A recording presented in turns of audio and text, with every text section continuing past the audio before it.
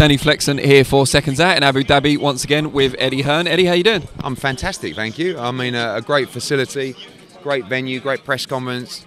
Like, it's just a great place. I mean, I'm sure you're enjoying yourself as well. The weather, the excitement going into Saturday. We're going to have a huge crowd and the start of something very special here. Are you starting to get concerned at all about the confidence level among the opponents or the non-house fighters? I think that, I mean, firstly, by the way, Kalya has a very tough fight. Galal has a very tough fight. Obviously, Cameron McCaskill was a tremendous fight. Zelfa's the underdog in the fight. Zurdo and Oscar De La Hoya seem unbelievably confident going into this fight as well. Jessica McCaskill, I mean, we represent both, but what a fight as well. Honestly, this card from top to bottom, just a tremendous card and a great main event. And, you know, Oscar spoke very well about the problems in boxing of getting these big fights together. And you know what? He's right as well. Like, it's not the fighters.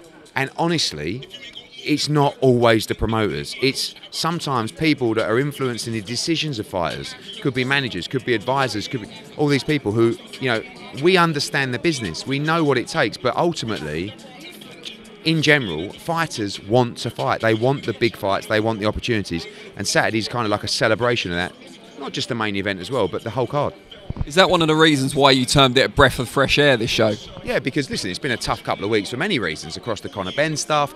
You know, AJ Fury a few weeks before that, Spence against Crawford, Tank Garcia, not my business, but still, like, we love the sport. You love the sport. We want to see it flourish, and I think it has so much potential when it's done right.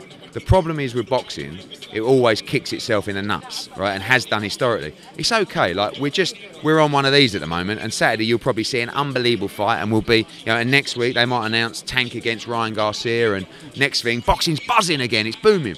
But we mustn't let people lose heart with boxing, and not just fans, but broadcasters. And, you know, at the moment we're in a very blessed position where there's a lot of broadcasters investing heavily in the sport.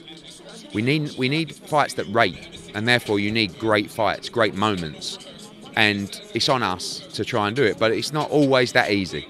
But hopefully Saturday is a card that boxing fans can watch and say, I love this sport. What are the usual crucial factors between whether a big fight comes together or falls by the wayside?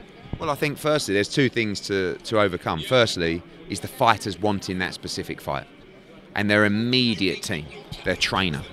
Right? The moment that the trainer and the fighter says, we want this fight, then it becomes on everybody else. Now, it's all very well wanting a fight, but what is your perception of the value in that fight? When you have a fighter that's closer to their promotional team, generally there's enough trust that the numbers are right and real. The problem with boxing at the moment is people popping up with numbers that aren't real. Sometimes they're delivered, sometimes they're not. But what that does, and we've been guilty of that when we came into the market with DAZN, is inflate the market and actually pay fighters based on commercial value that doesn't exist. And good luck to them, by the way, because that happens in all businesses, right? But I'll give you an example. You know, if Terence Crawford is getting 10 million to fight David Avanesian on BLK Prime, and it does, I don't know, 20,000 buys, 25,000 buys, the maths shows you that someone hemorrhages double-digit millions in that fight, right? But they don't mind because they're coming into the market, they've got investment, and the fighters benefit. But the problem with that is the comparison between what they might make in a Spence fight.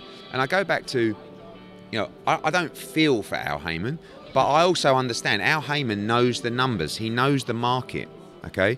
If the fight was as big as some people think it is, the fight would get made because the money would be there. But when you budget a fight, like you would for Spence against Crawford, you have to give your honest opinion of what you're prepared to pay as a guarantee, and I understand apparently there was no guarantee for that fight, about what your line is on the pay-per-view, right? And my line on that pay-per-view would be 300,000 to 400,000 buys. That's where I'd be putting my guarantee at. Someone's told these guys that it does 1 million, right?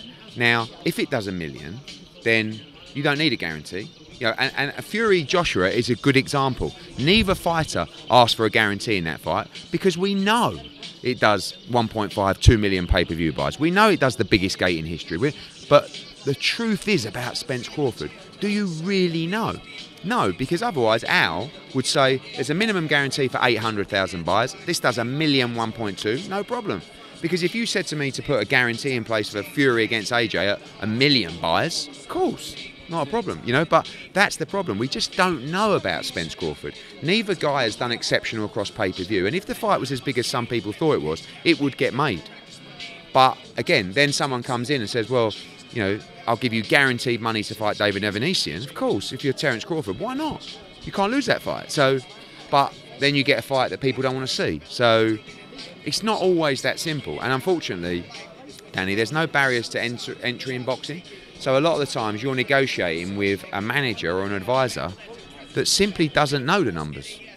You know, like, oh, I think it's worth this. Well, why? I'll show you a budget. Like, you know, and we can all work off. Open book is great if the fighter is a draw. Look at Anthony Joshua, great example. That model, Canelo Alvarez, you know, that model where you say you own everything is great. But if they don't draw, like Terence Crawford or Errol Spence, that model's actually a waste of time. And that's why Terence Crawford turns around and says, I don't want open book. I want a guarantee. Why do you want a guarantee? Because you're not sure about the numbers, you know? That's it in 5 minutes. Just generally, Crawford and Spence, obviously they might draw in their hometowns in terms of a crowd, but why aren't they bigger TV or pay-per-view draws in your view? In my opinion, neither guy has really been promoted or pushed in terms of profile. You know, PBC have a track record of not being a promotional company, right? They're not a promotional company that push their fighters. They don't have a figurehead that goes out there with a big mouth like me or like Oscar and just, you know, and pushes the fighters, pushes them on social, pushes them 24 hours a day. So I think Errol Spence has suffered in that respect, right? He came over, he beat Kell Brook. This is a guy that should be coming back and doing 400, 600, 800,000 buys. It's just never caught fire. Terence Crawford, even worse in that respect. You know, when he boxed Amir Khan, Top Rank lost millions of dollars in that fight because it did 100,000 or whatever it was. You know, he hasn't been able to push the pay-per-view numbers. I don't know why. You know, maybe he hasn't been promoted correctly, or maybe he didn't want to do or push himself with Top Rank or himself. We know he's big in Omaha, but Omaha's not going to put dollar signs on gates. That's the problem. Now, you mentioned Fury Joshua earlier. Unfortunately, we're not going to be seeing that this year. What sort of opponent are we likely to see from Joshua when he makes his comeback? There's been talk of Dillian Whyte rematch potentially. A lot depends on when he fights. You know, obviously we've made the decision to fight in 2023. Does he fight in February? Does he fight in March? Does he fight in April? Does Dillian Whyte beat Franklin? Does Franklin beat Dillian Whyte? I mean, the winner of that fight is definitely an option. Otto Warling's been mentioned. I think that's a good fight. Filip Hrgovic has been mentioned. I think that's a good fight. Zhilei Zhang's been mentioned. You know, he nearly beat Filip Hrgovic. I don't think it will be him, but, you know, I think the thing is with AJ is he's not really interested in, like, a non-compelling fight because he's got to get himself up for it. He's got to have that fear factor. And by the way, all fights are dangerous. All fights. So if you're going to go in against Filip Hrgovic, why not go in against Deontay Wilder or Dillian Whyte? They're all, you know, everybody can beat everybody on their night. So there's been no decision, but it'll be a good fight. And the plan, obviously, AJ arrives in Abu Dhabi this week, and we'll you know, be looking to sit down with him and confirm the date. Although you all wouldn't be involved in the fight, do you expect to see Fury against Usyk, assuming Fury beats Chisora, early next year? Do you think that will come together? Tyson Fury knows boxing. He knows how difficult that fight is. You know, you can talk about him being a middleweight and like he's avoided him a few times, basically. I think he'll fight him if the money's right, which it probably will be. And yeah, I would expect to see that fight in spring next year. And who would you expect to come out on top as the undisputed champion? I've backed against Tyson Fury so many times and he's proved me wrong. I just feel like Usyk is so difficult to beat. I said recently, it wouldn't be a great fight, and everyone starts jumping on me, going, "Oh, you're a hater." Like, you understand what I mean by that? Don't, like, yeah, I mean, it's a compelling fight. I would, you know, I think it would be fascinating, but I do think it's not a fight that's really going to catch fire. But both tremendous talents, both very awkward, both very skillful. I'll probably say Fury is the favourite in that fight because of his size. If he can get the tactics right, but he'd have to make it the kind of fight that, as I said, wouldn't be that compelling, but could be the fight to win him the fight. Which one is easier to negotiate with to make an AJ fight? Because obviously AJ's already fought Usyk twice. Presumably that'd be a bit easier, but maybe not as big a selling fight. But then Fury, maybe not the easiest negotiator. Talking about AJ Fury against the winner. Oh, against the winner of. Against the winner of Fury. Yeah, I mean, look, it'll be the third fight between them. I mean, we've been getting closer, but we've still got some way to go to beat Usyk. But I don't rule out that third fight. But, you know, the fight that we want would be the Fury fight. And I still think that fight will happen.